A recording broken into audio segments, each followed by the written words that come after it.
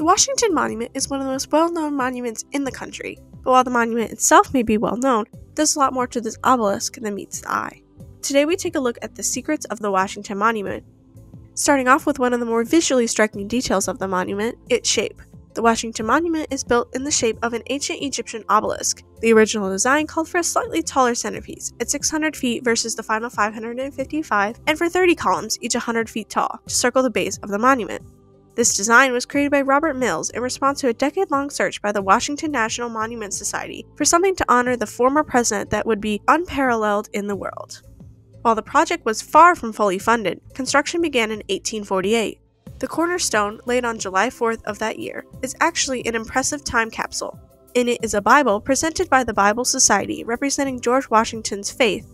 Other items placed in the recess of stone include copies of the U.S. Constitution and Declaration of Independence, several depictions of the design of the monument itself, several important books, and the 1840 U.S. Census.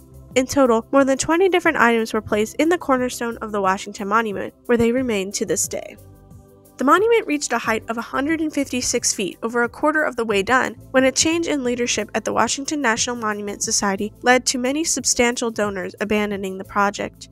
While attempts to restart the construction with federal funding were made, the nation was focused on bigger problems at the time, specifically the Civil War.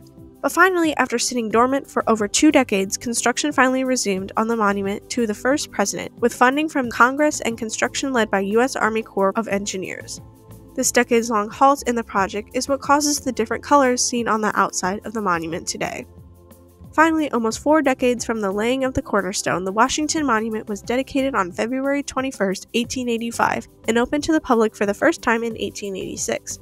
The original steam-driven elevator used during construction was replaced with an electric one in 1901. Finally, in 1933, the Washington Monument became a unit of the National Park Service.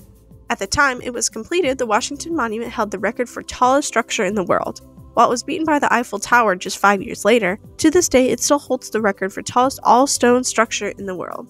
Hopefully this video helped you learn a bit more about this monument to America's first president.